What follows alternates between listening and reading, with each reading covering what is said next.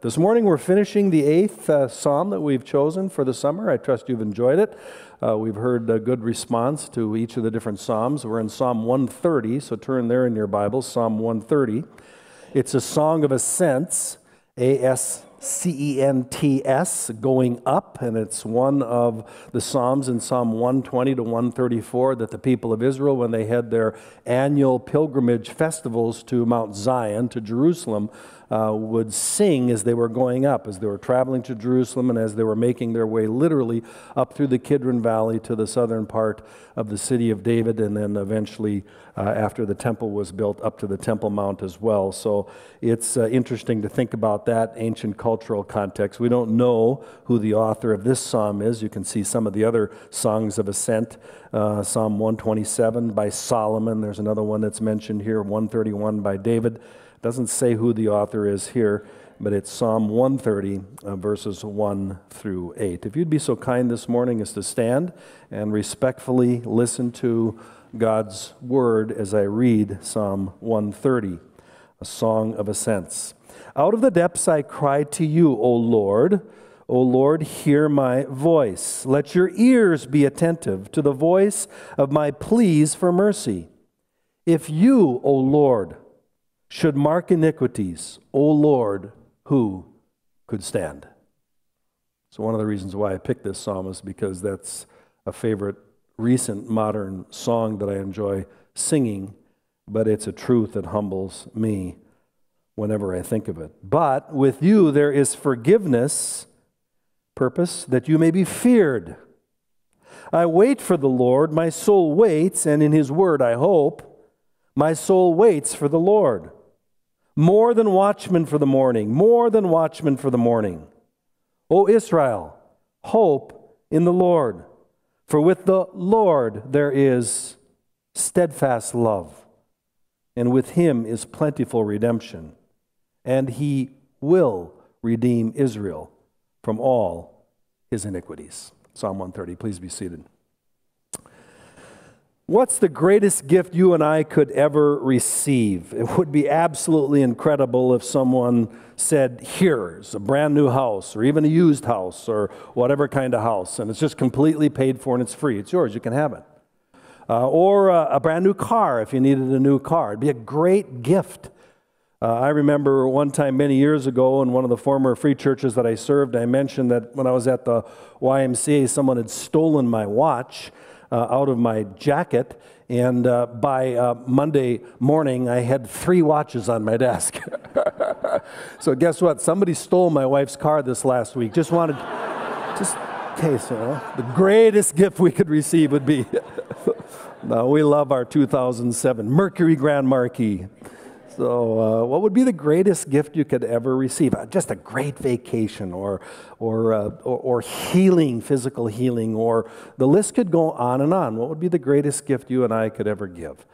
Well, I would submit to you based on this passage this morning that hands down, more than anything else, knowing the Bible storyline, knowing the fact that God does exist, he's real, that he's created us as human beings to be in a relationship with him, but that we have a problem.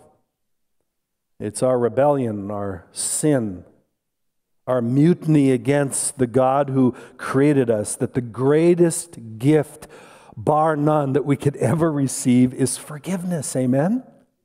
Without it, we're lost. Without it, there's no reconciliation between us and God, and as a result, even horizontally between us and others. And without it, there's no restoration in relationships. The greatest gift we could ever receive is forgiveness. One writer has said in reference to Psalm 130, we, and this is so true, have lost the sense of guilt that comes from realizing who we are in the presence of the Holy One. We've lost the sense of guilt that comes from realizing who we are in the presence of the Holy One. Even do this? Nah. It's just God. We've lost a sense of guilt that comes from realizing who we are in the presence of the Holy One. Well, let's take a look at Psalm 130 and pick it apart together. It's pretty easy to break the psalm down. If you look at it, you'll see there are 4 sets of 2 verses. It's Hebrew poetry, so oftentimes what's used in the first line is said a separate way or a different way in the second line, but there are a lot of parallels between the two, and we'll pick up on that a little bit here this morning. And since there are 4 sets of 2, guess how many points I'm going to have? The text drives how many points we have. There are 4 points. The first 2 coupled together and the second 2 coupled together as well. But for our purposes, we'll take a look at 4 different things. Let me first submit to us this morning that we should ask no matter what our need is. Ask God. Pray. Ask. No matter what your need is. We'll get to the second point in just a minute and you'll see what the need was. He tells us. But at the very beginning, the psalmist says, out of the depths I cry. We talked about that in one of our earlier psalms. I cry to you. This is not some sort of passionate plea. It's coming out of the depths. That phrase in the Old Testament has the imagery that's expressive of universal human experience, and it's often linked with Sheol or the grave, out of the place of dying, the pit, silence, darkness, destruction, out of the dust, out of the mire, out of the slime, out of the mud. Those are all images that come out of the Old Testament when we think of this term depths. Out of the depths I cry to you, O Lord. And it's not just a simple whimpering plea, but it's a crying, and you can tell there's desperation. And the desperation is for God. 8 times in these 8 verses, a couple different forms of God's name is used, and you see it repeated over and over again. Out of the depths I cry to you, O Lord, Yahweh, O Lord, hear my voice. Let your ears be attentive to the voice of my pleas for mercy. Please, plural. Asking God, no matter what our need is, to intervene. This I cry is an intense emotion expressed from deep personal need. And even as I said in the introduction, we've lost a sense of guilt that comes from realizing who we are, how needy we really, really are. Here's what I think makes evangelism very difficult in our culture today. The average person doesn't think they need anything. And the average person doesn't think that their sin is so bad before God, even if they would recognize it as sin in our culture where pretty much so anything goes. Here, the psalmist is crying with intense emotion out of deep personal need. Pleading for what? Mercy. I love that term. Oh Lord, hear my voice.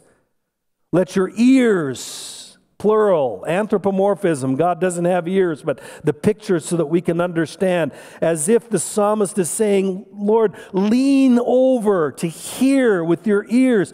Be attentive, like leaning over to the voice of my pleas, plural, for mercy. I love that part of who God is. Mercy is the aspect of God's love that causes him to help the needy or those in miserable, rejected, or unfortunate situations. Mercy is both withheld judgment, that's what we deserve, and it's active blessing and God's help for us. Perhaps you remember in the Old Testament, the Ark of the Covenant that represented God's presence had the 10 Commandments, some manna, Aaron's rod in it, and so on. But do you remember it was on the top of it, there was a cover? What kind of cover was it? It's made out of what? Gold. And what was it called? It was called a seat. What kind of seat? Mercy seat. God's mercy to sinful Israelites and to sinful Gentiles like you and me. Notice how the psalmist makes prayer first, not last, with any need. Here's where we could pause and sing, and trust me, I won't be the interim worship leader, but we could pause and sing, Lord, I need you. Oh, how much I need you. We'll see what the immediate context was for this, but let me just pause here and encourage you this morning. If you're tiring in prayer, if you haven't prayed, if you're up against the wall in some situation in your life as a single person, as a married person, if you feel like life is overwhelming, do what the psalmist does. Cry out passionately, intensely to God. He wants us to come to him in humble brokenness and desire for Him to intervene. Ask no matter what your need is, our need is. Notice, secondly, be confident that God forgives our sins. Be confident that God forgives our sins. And here it's hard for me not to get emotional. I can't hardly sing the song and not have tears come to my eyes. If you, O Lord, should mark transgressions, iniquities, sins, O Lord, who could stand? If you, Yahweh, should mark iniquities, keep track of all of our sins, O Lord, Adonai, who could stand? Stand where? In front of you. Could stand your judgment.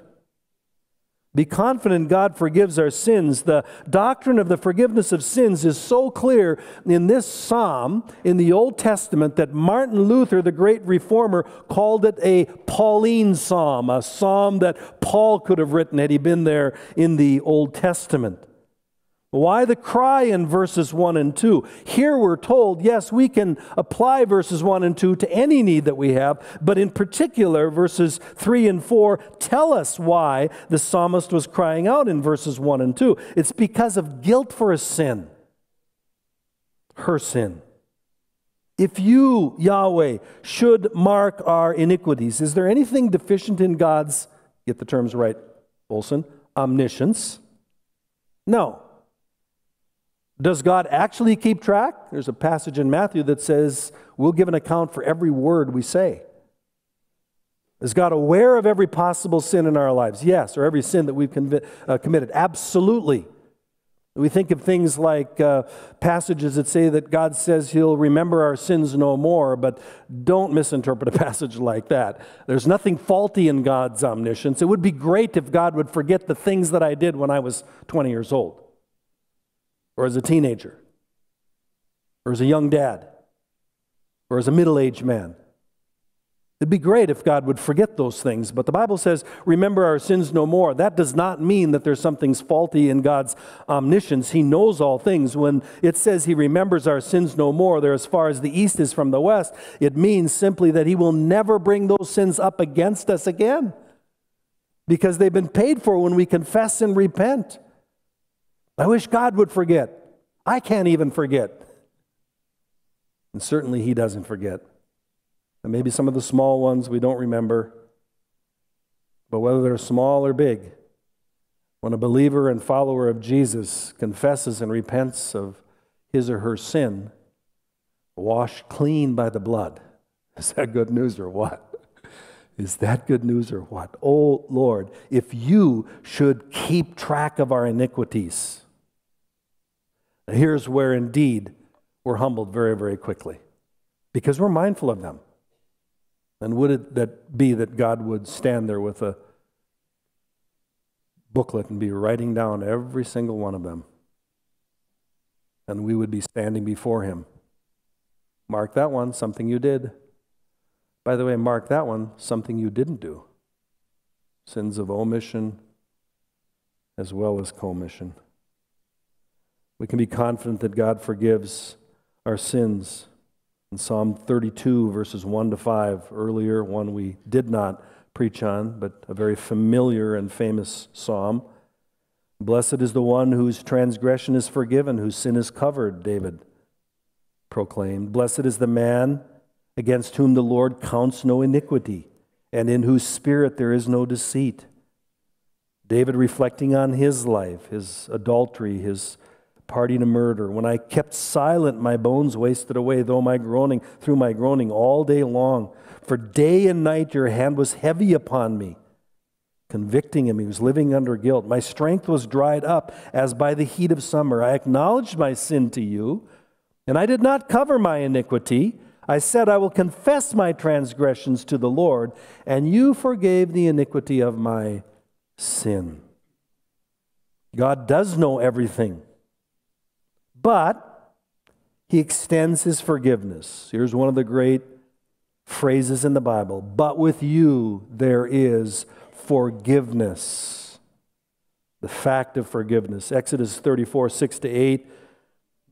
The Lord passed in front of Moses, proclaiming, the Lord, the compassionate and gracious God, slow to anger," everybody say amen to that, "abounding in love and faithfulness, maintaining love to thousands, and forgiving wickedness, rebellion, and sin."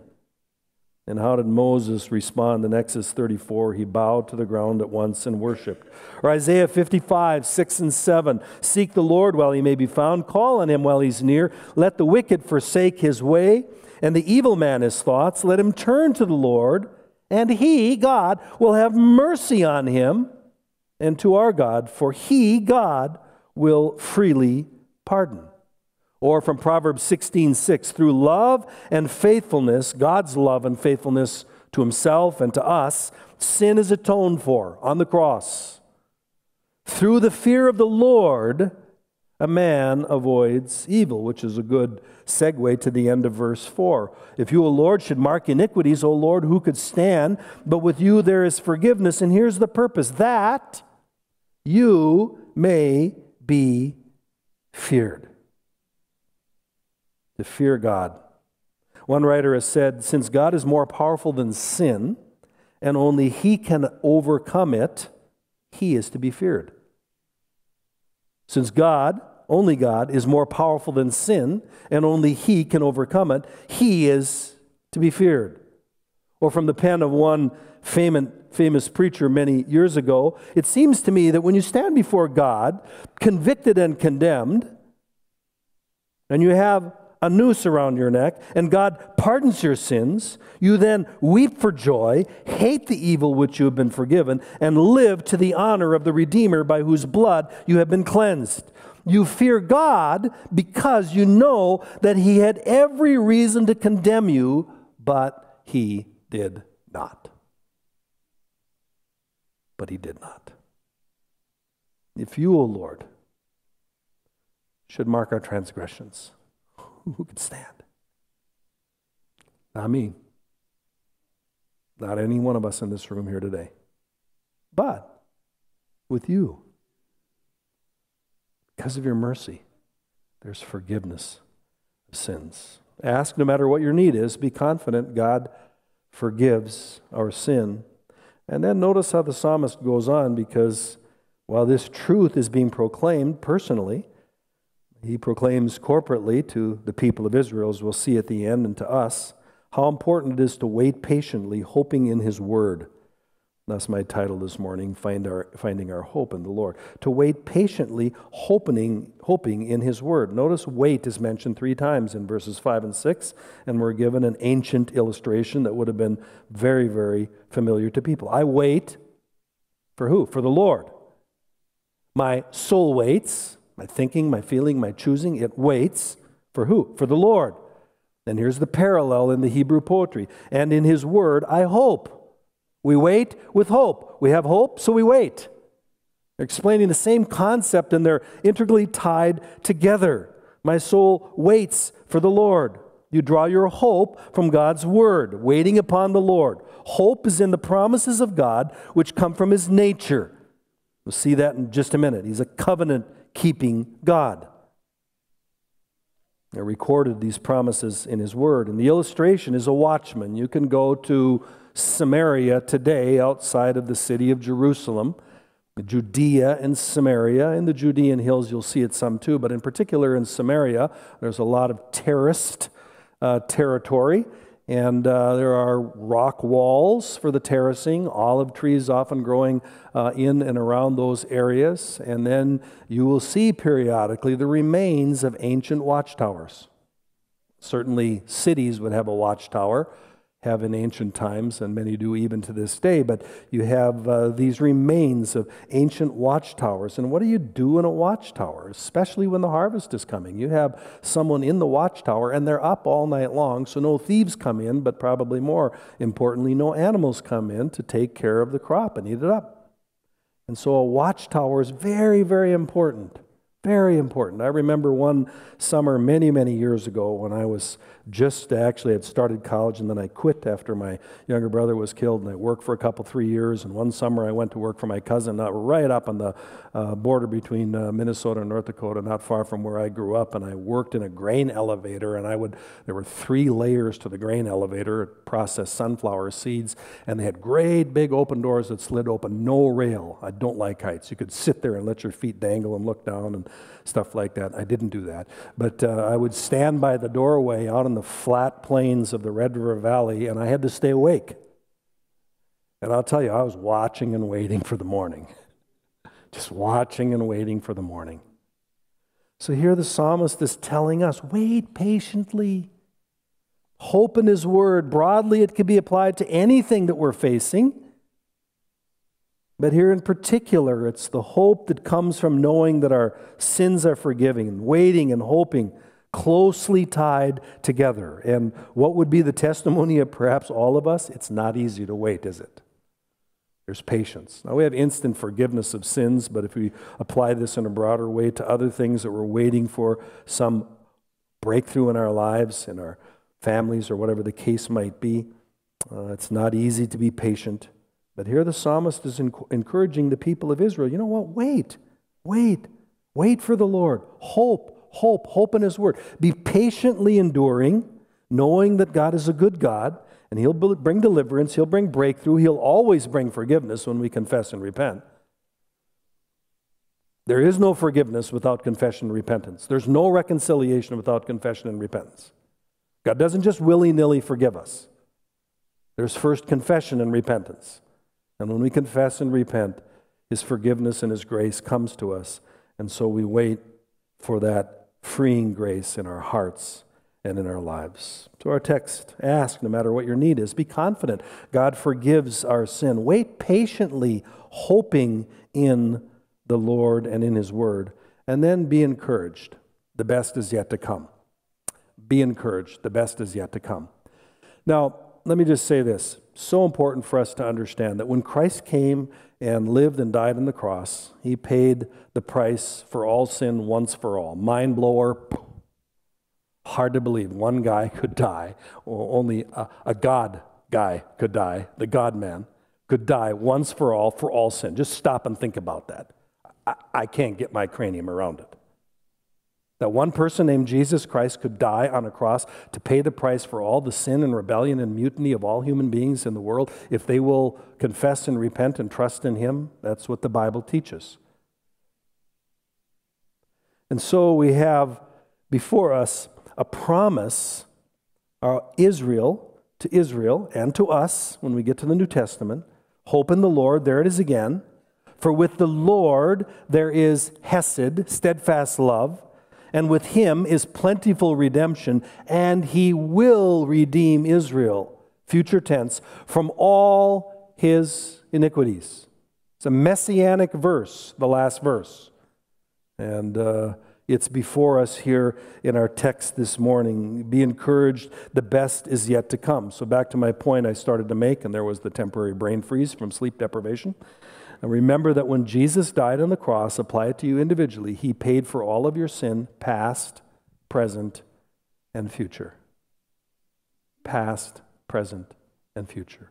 All of it paid for through his completed work for you and me on the cross. With the Lord, with Yahweh, there is steadfast love, and with him is plentiful redemption, and he will redeem Israel. Here it's a promise, corporately to Israel, from all of Israel's iniquities, a messianic promise. Deliverance often comes in the morning after we've experienced the time of night and darkness.